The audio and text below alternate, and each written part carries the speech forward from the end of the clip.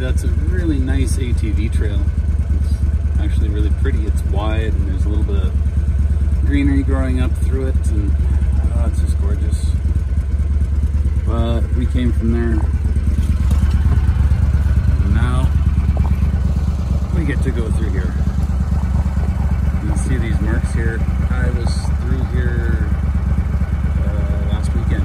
Actually, I went camping a little bit farther. I didn't have my tracks on. So they're definitely going to be, there's definitely going to be some ruts in here.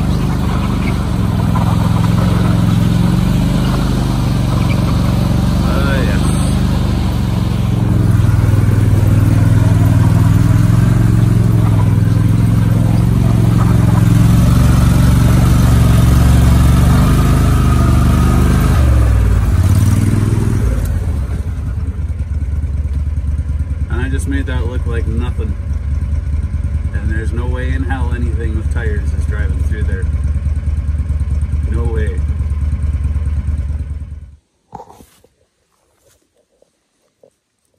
Looks like that bone's been there for a while.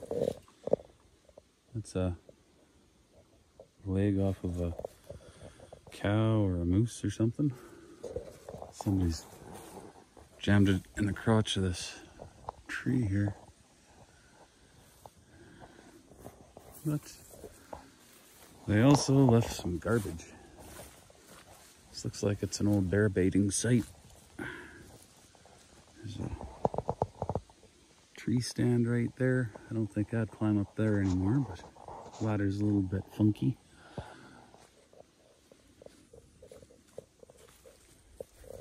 Argo seems to be holding together just fine. We're about 2-3 miles north of the private property, heading in towards Pasquasca Lake. This is actually looking west right now. I figured I'd come up here. I've got a archery moose tag and a black bear tag, so do a little bit of camping, a little bit of exploring.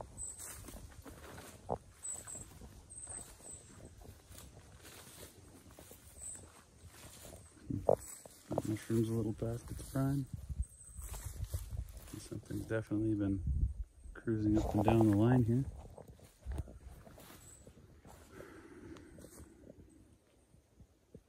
Well, I'll pick a direction. It's about 2 o'clock in the afternoon. I left the house about noonish again. Never in a hurry to get out of there. Seems on the weekends. Well, onwards we go.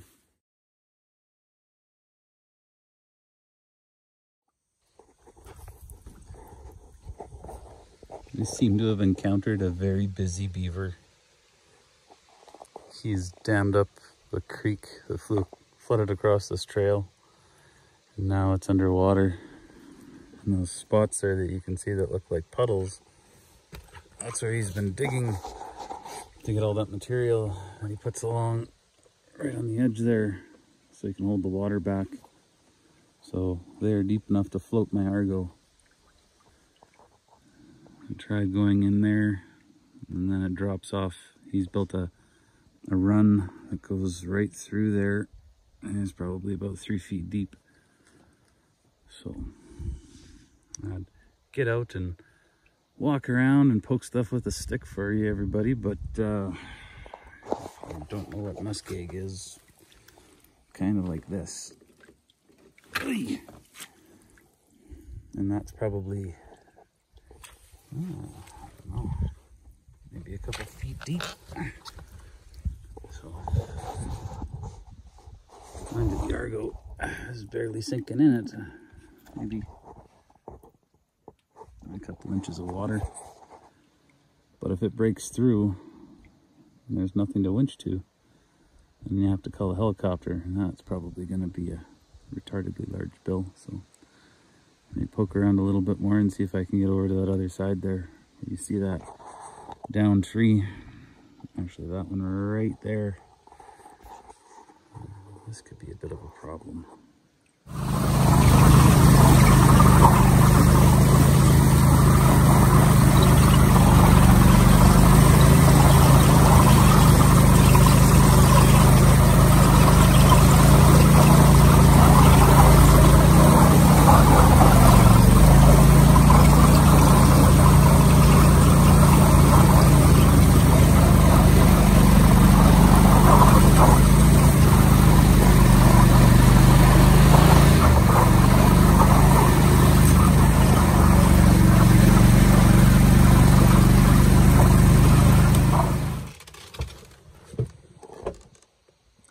Looks like Mr. Bear needs to slow down and chew his berries a little better.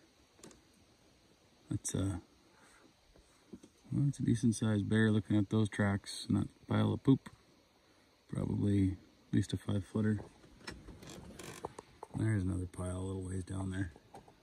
So we know we got some bears around here.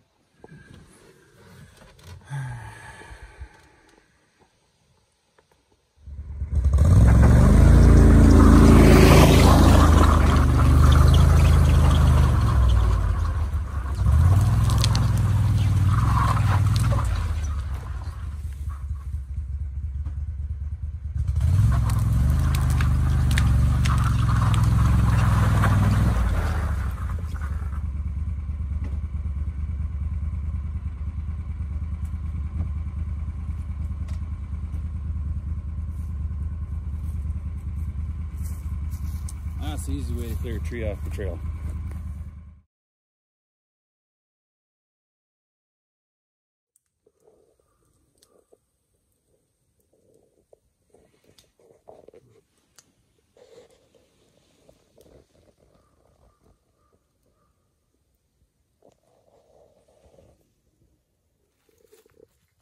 I'll show you around camp a little bit. Comfy chair, cooler, Trangia frying pan. Awesome stuff.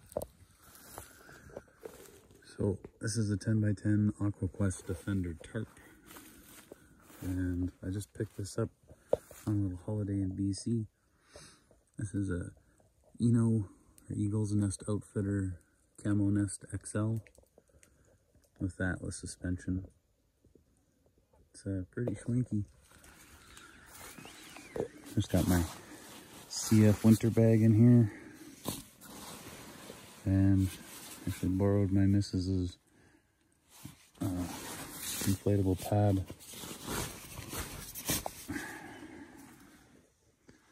Very nice. I like this hammock a lot. Nice carabiners. Straps are awesome.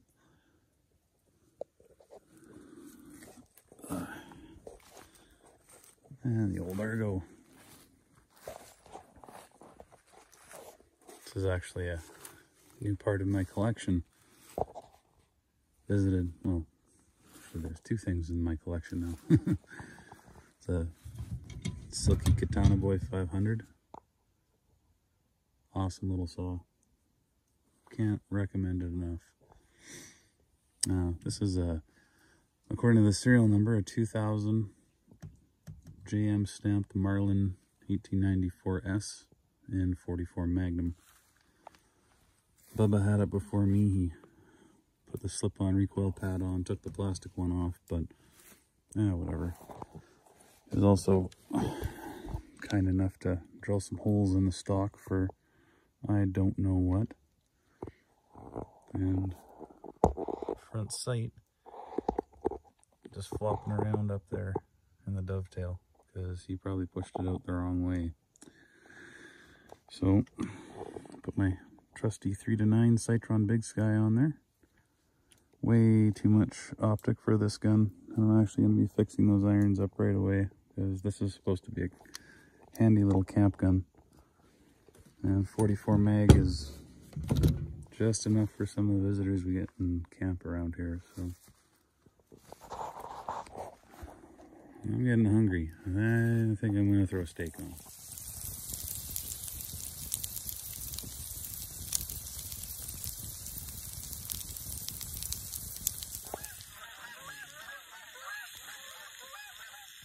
Yeah, nobody believed me. Hey, it's fall time. Well, these are starting to flock up.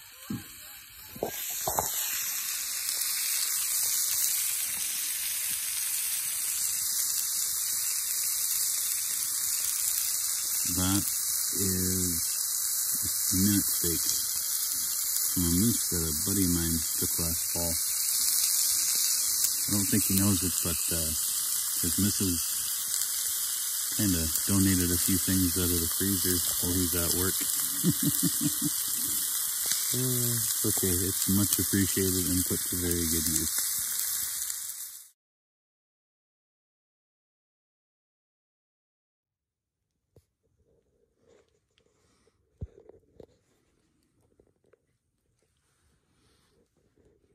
Oh, it got dark out. Got the old UCO lantern.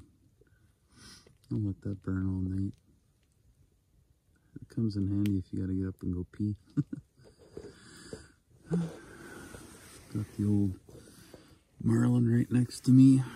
So if Mr. Bear shows up, he's gonna find that this bear burrito is extra spicy. Play some games on my phone, let the fire burn down, call it a night. Big morning, lots of walking. Good night.